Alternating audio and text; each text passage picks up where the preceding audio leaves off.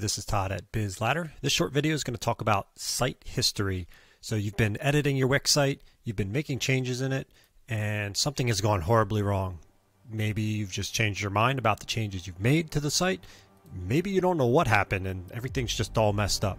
So luckily Wix has a restore feature within their site history to bring back previous versions of your website. Keep in mind, this restores the entirety of the site. This is not a trash can that you can retrieve deleted pages or revert specific elements of the site. This is everything all at once. This is the option that Wix currently allows. All right, so as of almost everything in Wix, there are two different ways to get to the site history area. Inside the dashboard, you know you're in your dashboard with this vertical column on the left. You're going to go to Channels, Website. Down here it says Site History. If you're in the editor, you can click Site History, and it'll open a new window and take you right back to Site History. From your Site History, you can see every single time someone saved or there was an autosave of your website. This is an old website, so it goes back a couple years with all kinds of test edits in here. You simply click the little arrow to view the version of your saved site from that date and time. There aren't going to be many changes or any changes you can see here. These are all just tests that we're running on this old version. You can go back in time. You can go back a year or longer. This one might be a little different. Nope.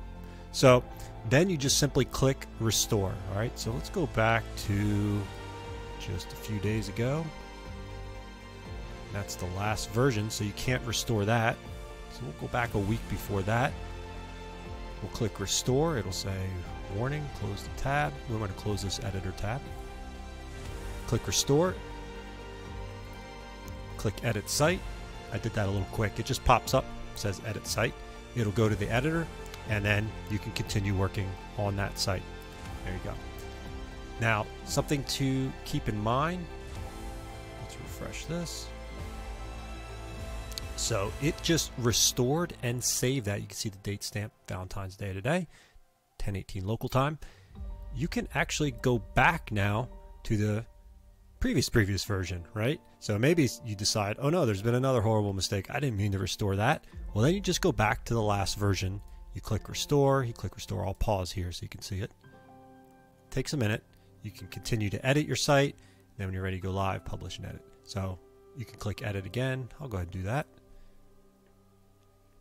And this will take a minute to come up.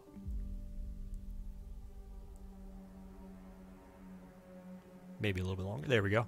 And we'll go back over here. We'll refresh our site history. Now you can see I've got two. I've restored the restored version, or restored the original version after I restored the restored version. So that's probably more confusing than it needs to be.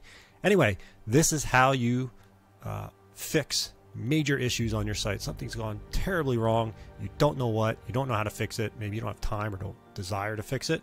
You just go back to a previous version and restore it. All right, that's it. Any questions, reach out.